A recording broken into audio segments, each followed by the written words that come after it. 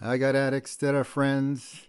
I got addicts that are friends. I got addicts who I miss. I got addicts who have been a big part of my life when I was an addict way back when I was doing all that shit that I shouldn't have done back then.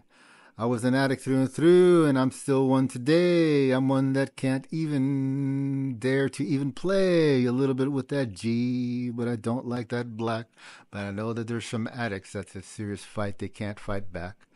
So sometimes they gotta go to rehab. Sometimes it's the best place they gotta go because there's people there that know they can know that the addict has got a fight on their hands, and the addict sometimes just gotta give it up to God and maybe another man or a woman who knows a little more about having to fight the thing, that monkey on their back that they just can't seem to win.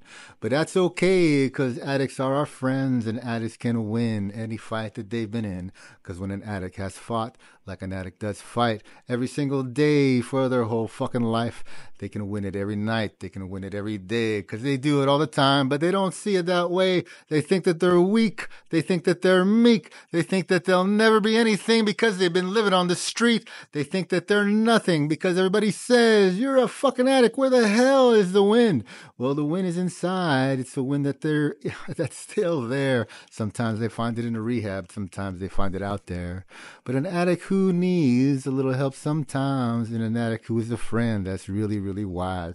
So if an addict tells me I gotta go and see about a place that maybe will help me get clean, I say, go for it, man. That's the best thing that I've heard. That's the best thing that my addict friend can do for the world. Because an addict's got kids too, and they love them just the same. They love them through and through, like anyone, any mom or dad or woman or man who has never been an addict, who may not understand that the love is still true, and they'll fight for them.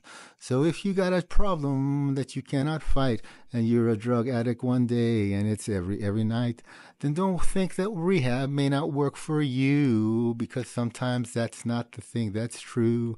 Sometimes it's the magical thing that can be, that can turn your life around. All you got to do is go and see.